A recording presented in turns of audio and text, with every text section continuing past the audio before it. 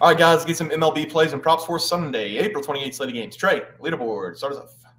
Yeah, guys, I had another 2-0 day on the MLB game picks. Thank goodness. I gave out the Cincinnati Reds a score over their 4.5 team total and plus a half on the first 5-inning run line versus the Rangers.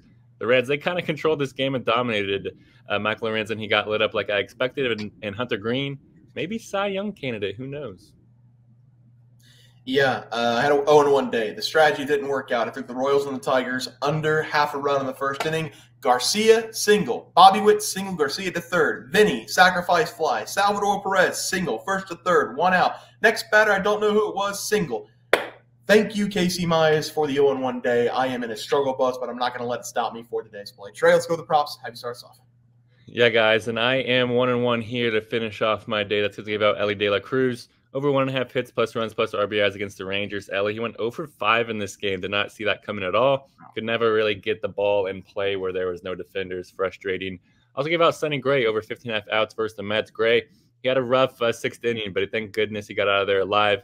He pitched 6 innings here for us to hit the over.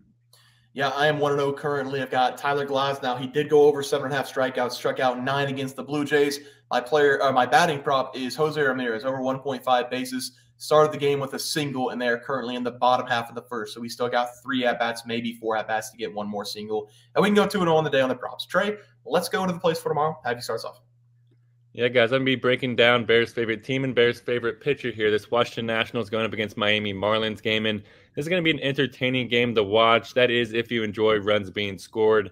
Give me the over 8.5 total runs in this game. I love that this total number is so low because we have some garbage starting pitchers on the mound here. The Nationals, they're throwing out Patrick Corbin, who has been so bad this season, in tune to an 0-3 record with a 6.51 ERA paired with a 1.81 WHIP.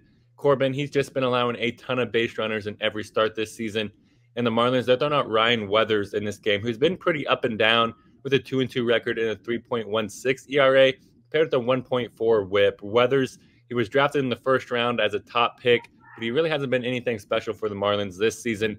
And if we had 2 better offenses here, in my opinion, this line would be set up in the double digits. But these 2 teams, they only combined to average 6.78 runs per game, which is obviously no bueno. But I expect both teams to have better games at the plate here with these 2 pitchers. And also because of the bullpen, we're going to get at least 4 to 5 runs with these 2 starting pitchers. And then they're going to hand it off to a bullpen that's going to allow 3 to 4 as well to get us to the over. Because these 2 bullpens, they allow an average massive 8.43 ERA. When we're going to see some runs scored in this game, guys, there's no doubt about it. Give me the over 8.5 total runs in the Nationals versus Marlins game. Yeah, I like the play, Trey. Pick a side, though.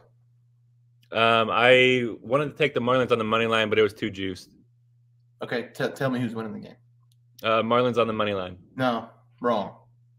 Oh, Try the again. Nationals are gonna sweep it, and it's gonna be a barn burner in extra innings. Yeah, how about I think it was 11-1 today. How about that? Come on, hey, the Nationals need some good days every so often. Yeah, I love it.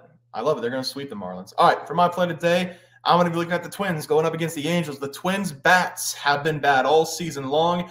The Angels have been hit or miss for the majority of the games, and neither team is great at stringing together quality games. Both teams struggle to hit the ball for long periods of time. I'm not going to change the strategy. Give me the under first inning runs as the play of 0.5. The current pitching matchup is Pablo Lopez going up against Reed Detmers. That's probably the best we can ask for. Reed has been very good this season, especially in the first 4 starts. He struggled against the Baltimore Orioles in his last game, giving up his first home run of the season. That led to 4 runs after 7 innings pitched. But he's coming into this game still with a 2.12 ERA, a very good start to the year. We just need 3 outs out of him, and I think it's pretty easy going up against the Twins, who have one of the worst offensive teams in the MLB. For Pablo Lopez, he hasn't started off as well as he probably would like to have, but his problem all season long has been giving up the home run ball. He's only allowed 22 hits on the season. He's given up 14 runs, and that's because he's given up at least 1 home run in every start, but 1 this season. Going up against the Angels is going to be tough getting past Mike Trout. But after that, there's not a whole lot of talent at that top spot unless Taylor Ward's hitting the 3 spot. Lopez is a strikeout guy as well, so hopefully he can just strike out the side against the Angels. Give me 6 outs in this game, under 0.5 runs in the first 5 as the play. Trey, let's go to the props. Have you start us off? Yeah, guys, I'm going to go with Elly De La Cruz again here to go over 1.5 hits plus runs plus RBIs against the Rangers. I love this over for Elly. Even though he did terrible for us yesterday, I believe he got all his bad bats out of the way. and we should be good in the clear today. That's because of his matchup versus Dane Dunning. He has simply not been great at all this year. He's ranked in the bottom 5% in the MLB in the following categories: exit velocity, hard hit percentage, expected slugging, expected batting average, and expected ERA. So needless to say, Dunning, he has not pitched great at all this year for the Rangers. And Elly, he should be able to smack him all around the diamond. Even though he did not hit a righty very good yesterday, he should in this game, because so far this season, Elly, he has a .340 batting average against righties with a .774 slugging percentage. I expect Elly to smack a dinger, but if he doesn't, he's going to get on base, steal a few, and score a run. Give me Elly De La Cruz to go over 1.5 hits plus runs plus RBIs against the Rangers. Yeah, Trey, I like the play from one De La Cruz to the next. Give me Bryan De La Cruz to go over 1.5 bases going up against the Nationals. By the way, not related. I'm not sure what to make about Patrick Corbin's last start because I've never seen him pitch like that before. He went 5+ innings of scoreless baseball against the Dodgers, only giving up 3 hits. He brought his ERA down 1.50 points. He was very good in the last start, but I don't think he's going to be able to duplicate that because he's given up at least 7 hits in his 4 other starts and at least 4 runs in his other 4 starts. I think what we saw against the Dodgers in the last game was a fluke because this is still one of the worst pitchers in the MLB at giving up hits. I like Bryan De La Cruz in this game because he is a right-handed hitter and he does hit better against lefties. He's also probably the best overall hitter on this team so far for the Marlins this season, as everybody on that team continues to struggle to put up some runs and put up some hits. He's already collected 28 hits on the season, has a .255 batting average, and that's been pretty consistent throughout his entire career. He's a quality hitter going up against one of the worst pitchers in baseball. Give me his over bases as the play against Patrick Corbin. Trey, let's go with the pitching props. Have you start us off? Yeah, guys, I'm going to go with Tarik Skubal here, and I'm going to go over 17.5 outs going up against the Royals. Even though the Tigers screwed Bear over yesterday, I'm hoping Skubal pitches good for me today. That's because he's at a Cy Young caliber season again here. Skubal, he's ranked in the top 3% of starting pitchers in a ton of pitching categories. His expected ERA is only 2.12, which is elite. He's been wheeling and dealing on the mound this year with an elite level 0.74 whip, and that's through 5 starts. Skubal, he's been allowed to pitch very deep again in games this year because he's been keeping the base paths clean, and in each game he's averaged 6 innings per game, which is right at this number. I believe we're going to see Skubal pitch 6+ innings again in here as well. That's because of his matchup versus Kansas City.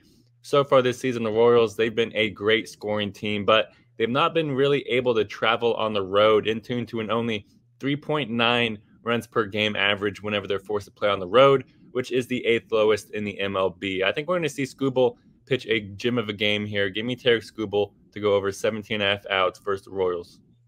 Yeah, Trey, I like the play there for you. For my pitching prop, I really don't want to do it to him, but I'm going to take Austin Gomber to go over his total runs allowed going up against the Astros. I'm a big fan of Austin. I think he's getting a bad rap because he has to play for the Colorado Rockies, and he's been really bad at home in his career. In this game, though, he's not going to be at home. He's going to be in Mexico City. And the problem with that is we have already seen a couple teams play in Mexico City last season. It led to some of the highest scored games of the season. You can't even parlay home runs in this game because the elevation is so high.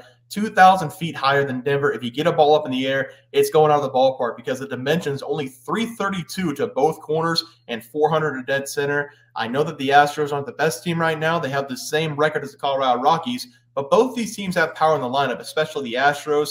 The elevation is going to be really tough in this game, and the over-under is like 16.5 right now. So I'm guessing Austin's over-under is going to come out at like 3.5. Might even be a ridiculous 4.5. I'm still going to play it, whatever it comes out at, because the conditions are nearly impossible for pitchers to shut down the other team. I'm taking Austin Gomber here on the road to Mexico City, over his allowed runs as the play. Trey, let's go to the graphic. Have you start us off? Yeah, guys, I went with the over 8.5 total runs in the Nationals versus Marlins game. With these two starting pitchers we have, I feel like we're going to see runs galore. And I'm also going with Elly De La Cruz over 1.5 hits plus runs plus RBIs against the Rangers. He didn't do too good for us yesterday, but today is a new day.